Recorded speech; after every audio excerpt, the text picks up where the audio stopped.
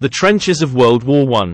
Introduction. Trenches were a defining feature of World War I, shaping the nature of warfare and creating a stark contrast to previous open field battles. Trench system. Trenches were a network of ditches dug into the ground, typically several feet deep and wide, designed for soldiers to take cover and defend against enemy attacks. Purpose. Trenches provided protection from artillery, machine guns, and enemy fire, allowing troops to hold defensive positions. Trench design. They often consisted of multiple interconnected trenches, including front line, support, and reserve trenches. Conditions. Trench life was grueling, with soldiers facing harsh conditions such as mud, rats, lice, disease, and constant danger. No man's land. The area between opposing trench systems was called no man's land, a highly dangerous zone where soldiers faced significant risks when attempting to advance.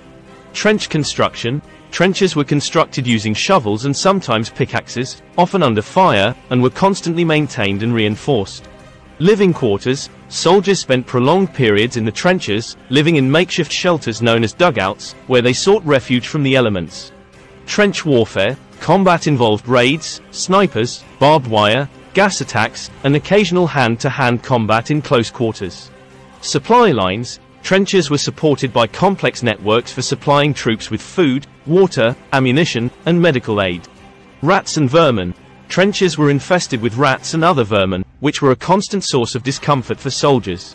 Communications. Soldiers used various means for communication, including runners, telephones, carrier pigeons, and signal flags. Trench system development. Trenches were initially basic but evolved into more sophisticated systems with dugouts, bunkers, and even underground tunnels.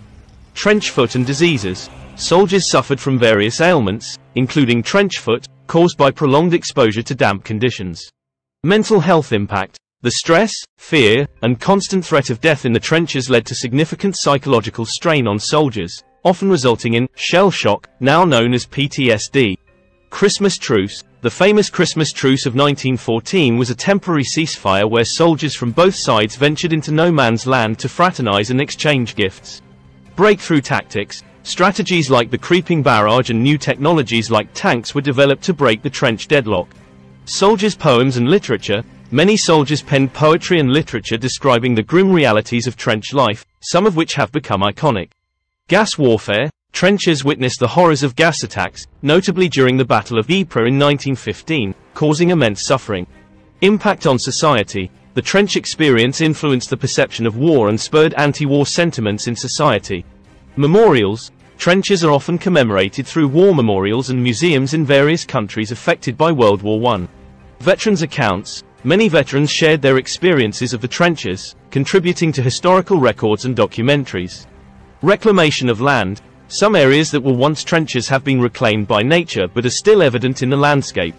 Modern warfare influence. The tactics and challenges of trench warfare influenced modern military strategies and defense systems.